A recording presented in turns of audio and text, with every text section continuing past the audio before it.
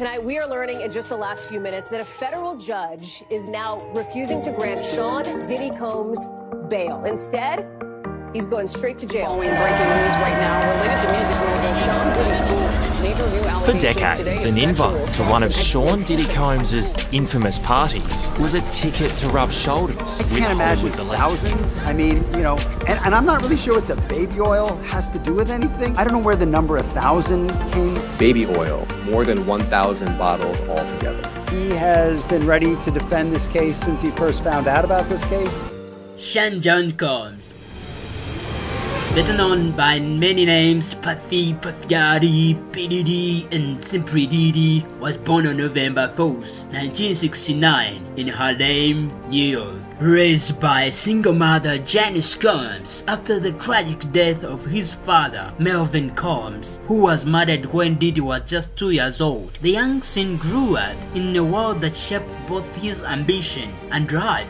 But how did Sean Combs rise from the streets of Harlem to become one of the most powerful names in hip-hop, only to end up in a storm of legal battles and scandals that have him facing federal charges today? The story begins at Mount St. Michael Academy, where Diddy earned the nickname Puffy because of his habit of puffing out his chest when angry. After attending Howard University, Sean dropped out to pursue his passion for music. By 19, he had already landed a job as vice president of A&R at Uptown Records, the youngest executive in the industry at the time. In 1993, after being fired from Uptown Records, Diddy founded his own label, Bad Boy Entertainment. It would become one of the most influential labels in history of hip-hop. It was here that he discovered a young, hungry rapper from Brooklyn named Christoph Wallace, better known as the Notorious B.I.G. The partnership between Diddy and Biggie would prove to be monumental. Together they transformed East Coast rap, creating hits like Greasy and Big Popel, which not only dominated the charts, but also defined an era. As Bad Boys was rising to the top, tension was brewing in the streets, setting the stage for one of the darkest chapters in hip-hop history, the East Coast-West Coast rivalry. By 1996, the feud between Biggie and Tupac Shakur was at its peak. On March 9, 1997, just 6 months after Shakur was struck by 4 rounds fired from a .40 caliber Glock, Biggie was also tragically gunned down in Los Angeles. This moment would forever alter Diddy's career and personal life. The death of Biggie hit Diddy hard. His response? A tribute to his fallen friend, I'll Be Missing You. The track, featuring Faith Evans and 112, became an international hit, topping the Billboard charts for 11 weeks. But for all the commercial success, questions and controversies continued to surround the death of Biggie Smalls. Some critics even speculated that Diddy may have known more than he let on about the beef that led to Biggie's death. Diddy's empire wasn't limited to music.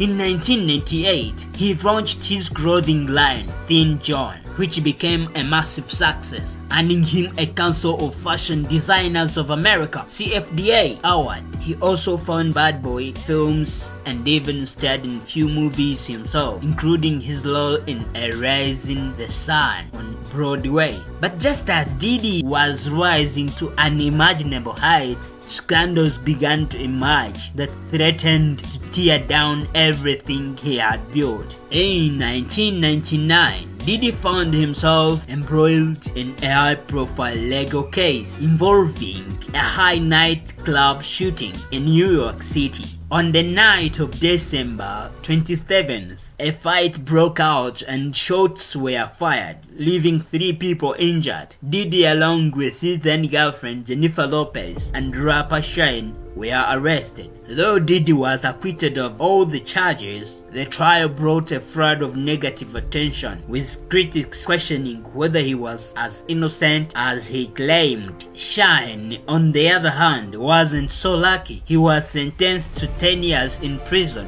Throughout the 2000s, Diddy continued to release music, but his focus shifted more towards his entrepreneurial ventures. He became the face of Rock Vodka, and his business dealings only expanded. By 2011, Forbes named him the richest rapper in the world, with a net worth of over $500 million.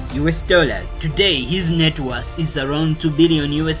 But success came at a cost. One of Diddy's most persistent critics was none other than 50 Cent.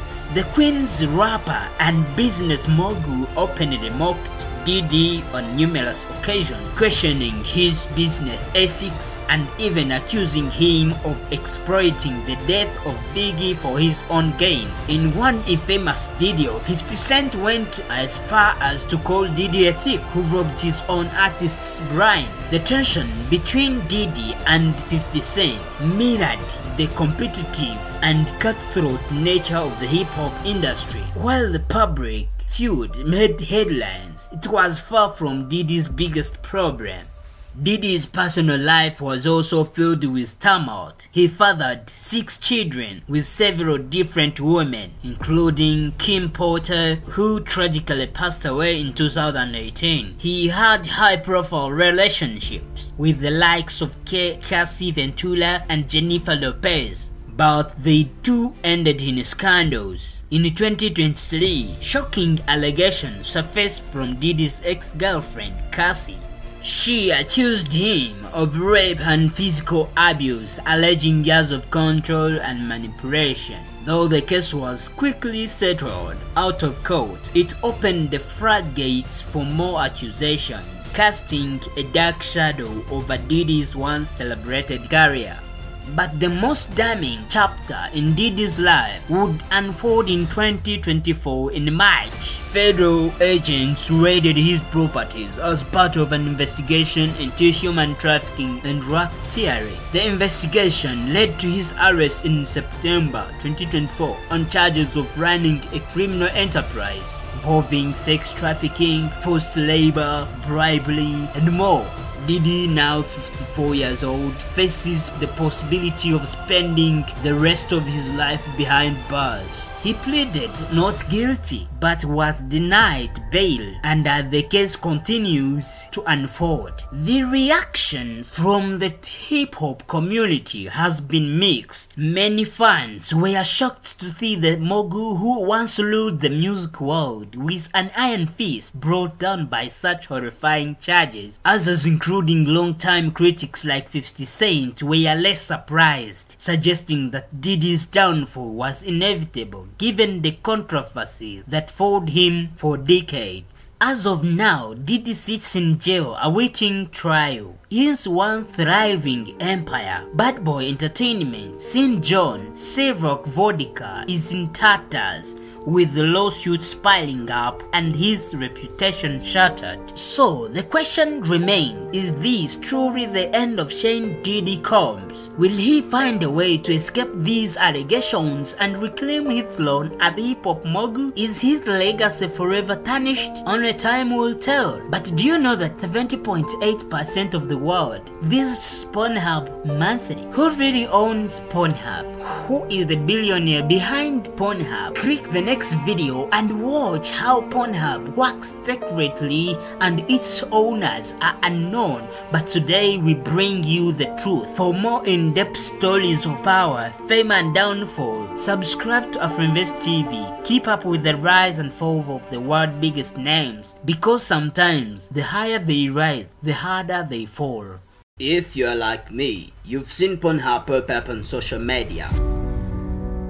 In 2008, Pornhub was omnipresent. This is a company that does exactly what Facebook does. It's a data harvesting operation. Pornhub, one of the most visited sites on the planet, with over 200 million daily visitors. But behind the clicks and controversy lies a mystery. Who really owns Pornhub?